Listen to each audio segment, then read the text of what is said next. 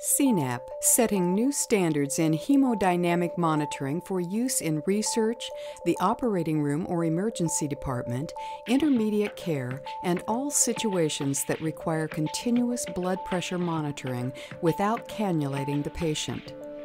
CNAP utilizes a simple, non-invasive setup to provide a high-fidelity blood pressure tracing. With validation on thousands of patients, we have proven that CNAP can match an invasive arterial line in terms of accuracy and the morphology of blood pressure tracings. The setup process for CNAP is easy. To select a finger cuff, either large, medium, or small, simply align the patient's fingers with the color label on the forearm unit, and then connect the finger cuff. Open the strap and slide the patient's finger into the cuff, making sure the cuff is positioned on the proximal limb and not over the finger joints. Finally, verify the slider on the forearm unit is in the middle position before closing the strap. This will allow patient hand movement. CNAP uses a traditional upper arm cuff for calibration at heart level. The upper arm cuff can be placed either on the ipsilateral or contralateral arm of the patient. Make sure to align the marker with the radial artery and to check the size indicator. After patient setup, you can continue the current measurement or select a new patient. Make sure to select the proper patient category, either adult or pediatric, as the selection will have an impact on inflation pressures for the upper arm cuff. The perfusion index shows the blood flow in the patient's fingers. When the perfusion index turns green, it indicates sufficient perfusion to start a measurement. The upper arm cuff will inflate and display the patient's brachial pressure, which is then calibrated with the finger cuff.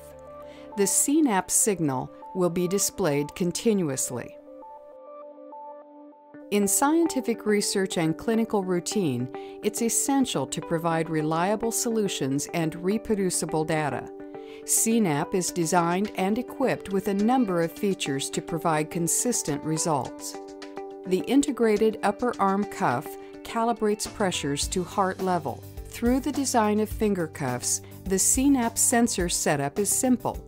The double-barrel design also means that long measurements are possible, even up to 24 hours, as the device can switch fingers automatically. The forearm assembly allows hand movement during measurement. CNAP easily interfaces with existing patient monitors. To connect with a patient monitor, use the blood pressure wave-out connection and provided cable. The CNAP's blood pressure waveform will now be displayed on the patient monitor. Make sure to zero the patient monitor's pressure input upon establishing the connection. To interface CNAP with other data acquisition systems, use the auxiliary analog output. An analog signal of the blood pressure tracing is available with ranges from 0 to 5 volts or plus or minus 5 volts. To download measured beat data and blood pressure tracings digitally, you can simply connect a USB storage device to the CNAP. Two of the biggest trends in healthcare today are technologies that provide continuous data and are non-invasive to the patient.